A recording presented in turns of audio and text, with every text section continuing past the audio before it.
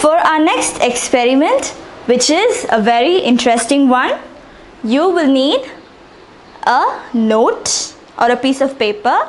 Here I am using a 50 rupee note that is straightened out. It should be straight, no crumples anywhere. It shouldn't be crumpled up.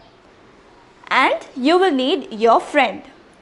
So what you're going to do now is hold the note.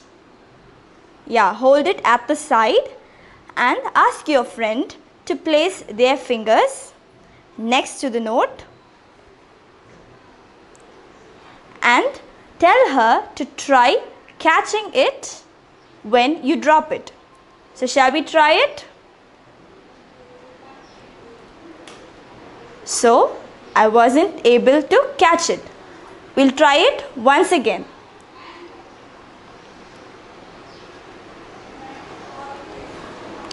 So you can never catch it how many ever times you try.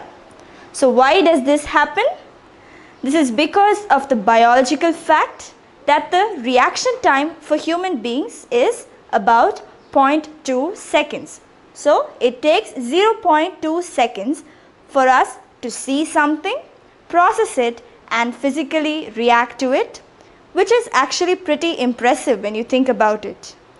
But that's not nearly quick for your eyes to see the note falling down and for your brain to process the information and instruct your finger to snap together in time to catch it. So you can use this to trick your friends. It is actually like a game. So I'm trying it just once more. So let us see what happens. So the reaction time is 0.2 seconds, which is too long by the time the note would have fallen to the ground.